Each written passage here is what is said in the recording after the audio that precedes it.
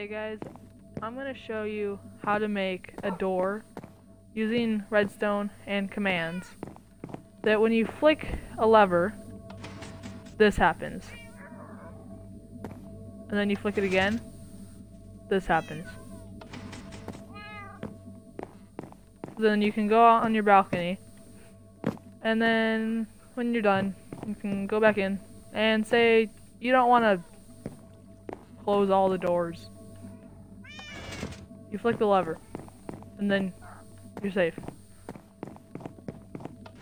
Okay, so basically how it works is the way I did it was, see, the lever is right here on the other side of this block, and then when you flick it down, it activates this, which activates this.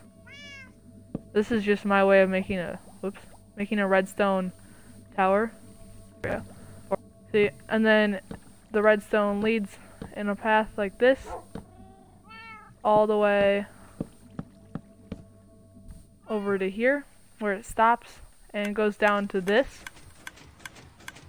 And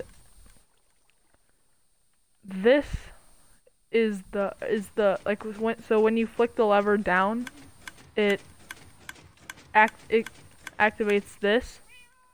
So it pushes this down and activates this command block. And so basically I'm just doing a clone command, which these are the three stages of the door. See, this is closed, this is partially open, and this is fully opened. So if I want to open it, then you make the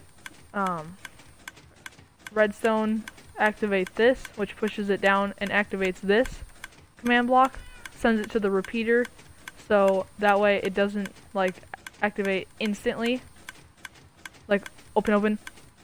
It's like open. So then this is partially open because it's going from closed, and then you flick the lever and it opens it, and then the repeater sends the charge to this command block, which is this one right here. This is fully open. And then when you flick the lever again, so when it disables the charge, instead of making it so this redstone block doesn't activate anything, when it goes up, it activates this, which sends the charge to this command block, which this one is the clone command for partially open or partially closed, whatever you want to say. So it's going from all the way open to partially open, and then the next command block right here, this one, is closing it fully. So it's cloning this one. So it's really simple. You just have to know how to do these. Basically, for a clone command, if you don't know, you take this, the coordinates of each corner of your build, and then select the coordinates where you want it to be cloned. I'm pretty sure it's the bottom left corner that it clones it to. So you don't want to choose the coordinates for this slot or this slot or this slot. You want to choose it for this slot.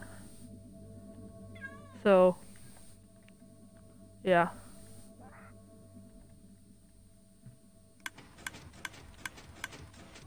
Thanks for watching, and I'll see you in the next video.